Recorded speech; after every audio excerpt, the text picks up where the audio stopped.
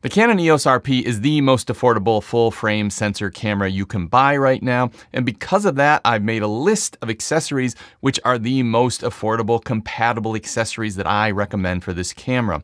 And the first one I'm going to recommend, and the absolutely non-negotiable, if you have this camera, you need to get this accessory, is a screen protector for the back of the camera. A screen protector costs, it's under like $10 for a pack of 2 or 3. The screen on the camera is the most likely thing to break. It's the most fragile part of the camera. And most cameras that eventually end up in the garbage end up there because of the broken screen. And because this camera is so affordable, if you break the screen, the cost of replacing the screen is likely going to exceed the price of replacing the camera. So you just end up throwing the camera away. But for under $10, you can stop that from happening. And these screens are very, very fragile. I know a guy who just brushed his wedding ring against it one time and broke the screen. And that, kids, is why you should never get married. Now, the next accessory I am going to recommend is a UV filter for the lens on your camera. The lens on the camera is the second most fragile thing, the second most likely thing to get scratched or damaged. And if you put a UV filter on the front of your lens, a couple things happen. One, if you're out in the field and you get some dirt or dust or debris on that lens, it means you can just wipe it off with your t-shirt and you're gonna be able to keep it clean and you're gonna get better image quality because you can clean that so easily. If you get dirt or dust and debris on the actual front element of the lens, that needs to be cleaned properly with a cleaning brush or a blower. It's a very delicate operation and you don't want to be just rubbing something on it. That means if you get something on the lens, it's probably going to stay there till you get home and you can clean it properly. Using a UV filter is going to stop that from happening. The next thing I'm going to recommend, and what you can see on the camera right now, is a cage. I love to have cages on all my cameras, and every camera I own has a cage. Now, the nice thing about a cage is if you need the functionality, you want that extra level of protection, you can put it on, but if you don't want it and you want the camera to be a little bit smaller in your hand, you can take it off. So it's an accessory that you can take on and off. You don't get just stuck with the form factor that you get with the cage. But the big bonuses of the cage is, one, if you're shooting video, you've got all these attachment points to turn it into more of a cinema rig type thing if you want to do that. 2, you are protecting a camera, which is basically a high quality plastic body, and you can see all sides of the camera, bar the back, are sort of well protected by this cage. So if you bump into something, you're more likely to hit the metal cage than the actual plastic body of the camera. This is particularly true at the bottom of the camera. The bottom of the camera is the most likely thing to get scratched up and damaged over time as you set it down and take it up off things, whether it be out in the field or in your office or in a studio. That is the place when they're checking used cameras to see what kind of life they had. The first thing they do is they look at the bottom of the camera and see how scratched up that bottom is. The other thing about this cage is it actually has an Arca Swiss plate built into it. So if you have any compatible Arca Swiss tripod, whether it be a mini one like this tripod or a full-size one like I use for my videos, you are able to just put that on like this and you don't need to worry about a tripod plate. You just take the camera on and off with the cage. So you don't have to worry about taking a tripod plate on and off. You don't have to worry about losing a tripod plate. It's always there on the camera. And particularly when I'm in the studio and I'm not worried about the camera being small or portable, that's why every single camera I have has a cage or sort of a base plate on it. That way those just go directly onto any of the tripods that I have in my studio, and I don't have to sort of chase around and swap plates around. Now, the next thing everyone should have, and the most underrated accessory of all time, is the tripod. It doesn't seem like a very exciting thing, but the fact is, by having a tripod, you can get shots that you absolutely cannot get any other way. First of all, you're going to be able to do time lapse. You are going to be able to family photos where you're in the shot. You are going to be able to do astrophotography, star trails. You're going to be able to do long exposure with moving waterfalls. These are all photos that can't be achieved without a tripod. And when you take these photos, they are the photos that people see and go, wow, this is something special. This looks like a professional photo.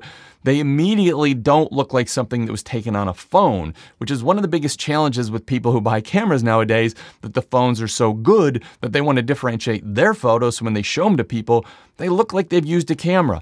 Well, the tripod is a key to getting those kind of photos. Now, tripods can be very, very expensive, up to $1,000, but the one I'm going to recommend is a $79 tripod.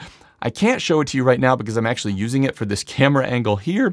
But the fact is, I've done a video about it previously, so I'll throw some clips up here and I'll put a little link down with the links to all the products in the description down below. So you can go through there and have a look at that complete video. But it's under $80. It goes taller than me in total height. It also converts to a monopod. One of the legs comes off and converts to a monopod. It's got legs that can adjust to all different angles. You can actually hang the camera upside down to get close to the ground and get sort of macro photo, macro video. So it's an incredibly versatile, well-built tripod under $80. I couldn't recommend it highly enough, and I literally use mine every day, even though I have $1,000 tripods. Now, the next thing is, if you are shooting video, the quality of your audio is probably more important than the quality of your video. It's a lot easier to watch a sort of shaky or grainy footage video when there is good, clear sound than it is to watch an incredibly clear and detailed image with terrible, crackly, or distant sound. Fortunately, for under $100, only recently released, you can get the Rode Video Micro 2. This is a fabulous little microphone. The sound quality is literally pro level. When used right, you can't tell the difference between this and sort of a $300 microphone. It doesn't take any batteries. It's just completely plug and play. It comes with a cord to plug into either your camera or your phone or your computer. It comes with this normal plosive filter, but it also comes with a furry sort of windsock, dead cat they call it, for using outdoors. So it has everything you need in a package that is well under $100.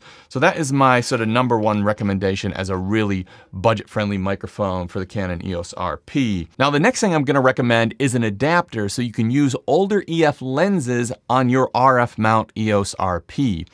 That's because RF lenses are quite expensive, and EF lenses, since they're sort of seen as the old DSLR lenses, have gotten much cheaper, and you can find them used for a good bargain, or even new, they're often on sale for much less than the comparable RF mount.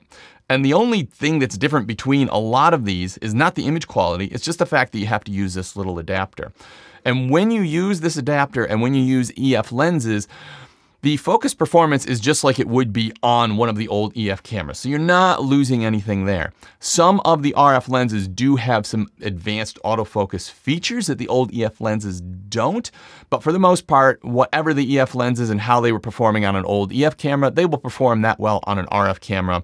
It's just a native mount that just sort of connects the sort of sends the connections through. It just sends the signal through. It doesn't actually process anything. So all of these cheap adapters essentially work the same. And I think this one is, I think it might be only 50 or 60 bucks. It's super cheap. And just to show you how that works, this is the lens that pretty much everybody has. This is the nifty 50. And we just throw it on the adapter. There's our RF mount. And then we remove this lens. This is my little street photography lens. I'll link that in the description below. I'm gonna do a video about that. I use this for street photography. It's a 35 f1.4 manual focus lens. So here's our nifty 50 adapted.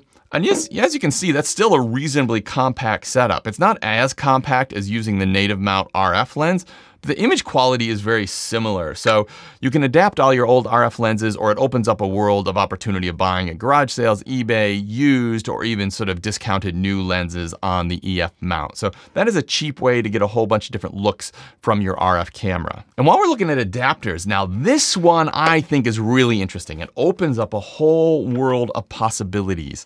This is a Canon RF to M42 screw mount adapter. This allows you to use vintage screw mount lenses on the Canon EOS RP. And there are more screw mount lenses in the world right now than any other lens system, I believe. I'm not sure, but I believe that's the case. But beyond that, they're very inexpensive, and they give you a completely different look that you don't get with modern lenses. And for example, this is a camera and lens combination. I think I bought this for 50 bucks, and I only bought it with the lens just so I could get the lens. This is a Helios 44-2. It is a very popular lens if you sort of look it up, and it gives a really interesting vintage look to your photos, something that people would, you know, try getting with Instagram filters and stuff like that and won't even come close. And And now we have this vintage lens on our very modern camera. As I said, this is the 44-2. My favorite is the Helios 44M.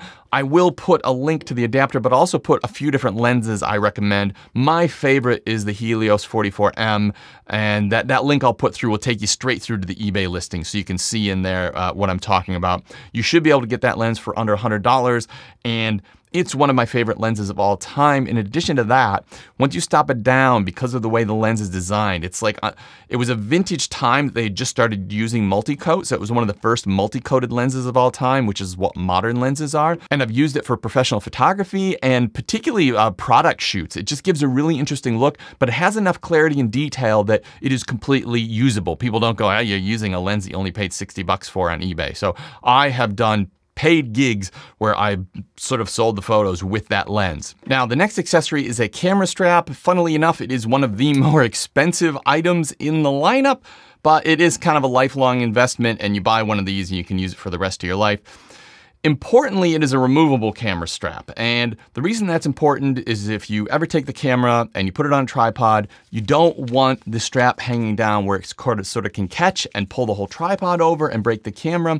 I also find when I'm sort of in a restaurant or cafe, or I'm stopping somewhere for a break and I'm not actually using the strap on myself, just having it hanging there or sitting on the table where it can get caught on and the whole thing get pulled on the floor is just a risk. And I've actually had that happen to me, and I lost a lens to that one time. So I recommend a removable camera strap, and this one just comes on and off really easily, and it is super strong. Even though these anchors look quite small, it is super strong. I've never had any issues with this failing, and I've carried around sort of big 400 to 600 millimeter wildlife lenses on it. So this is my recommendation. You definitely want a removable camera strap. This is the one that I use.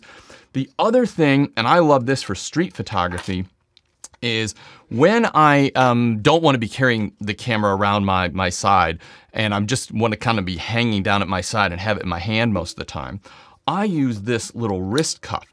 And it's part of the same system, so I don't have to change anything as far as the anchor points on the camera goes. I just change the strap over. And this is great for street photography because it's super inconspicuous. You're just walking around and you just got this little wrist strap on. Gives you a bit of confidence. If you get bumped or whatever and the camera slips out of your hands, it's just gonna grab and it's not gonna fall on the ground and break. So street photography, this is my number one use. Also sort of at birthday parties and stuff where I don't really want to look like a photographer with the big sort of sash going around me, because wearing a camera strap does kind of sort of scream photographer. So the little wrist strap is sort of much less conspicuous. Now these next two are camera bags, and I recommend a lot of different camera bags, but most of the camera bags that I use and recommend are quite expensive, but I got a couple that are extremely affordable. And the first one is this little low pro pouch bag. Now this just looks like sort of a little messenger satchel type thing, and I love it because once again, it looks like a street bag, doesn't look like a camera bag at all. It's actually capable of holding the camera plus a spare lens, plus a little bit of extras. It actually can expand if you need a little bit of extra space for snacks and what have you, or you have a jacket that you take off and you want to stick in the bag.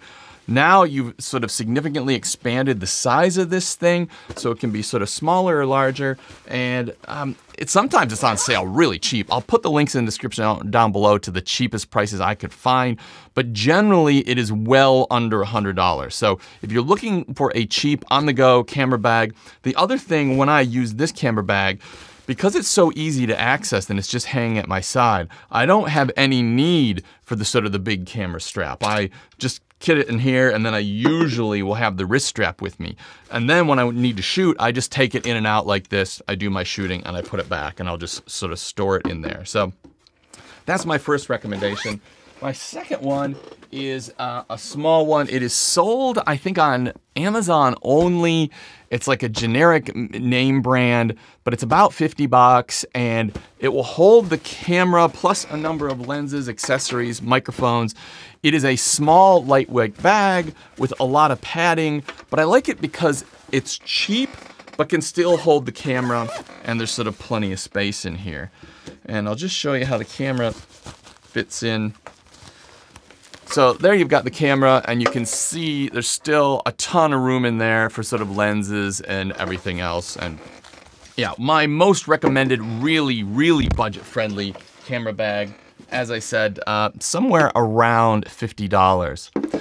Now, if you have ever wondered, all right, I've got the EOS RP, I've heard a bit about this new Canon R7. If you've ever wondered which one's better and what's better for what, I have a detailed comparison between the Canon R7 and the EOS RP, and I've just thrown it on screen now. So if you're ever curious which one's right for you, or if you want to upgrade, spend the extra money for that camera, just check out that video.